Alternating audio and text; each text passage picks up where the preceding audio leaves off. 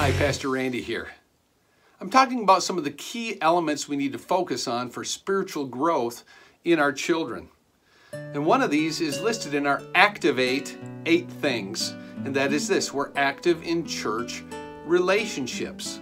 So we want your kids to be active in relationships with other kids and also with other leaders who are setting a godly example for them. I encourage you to bring your kids to church.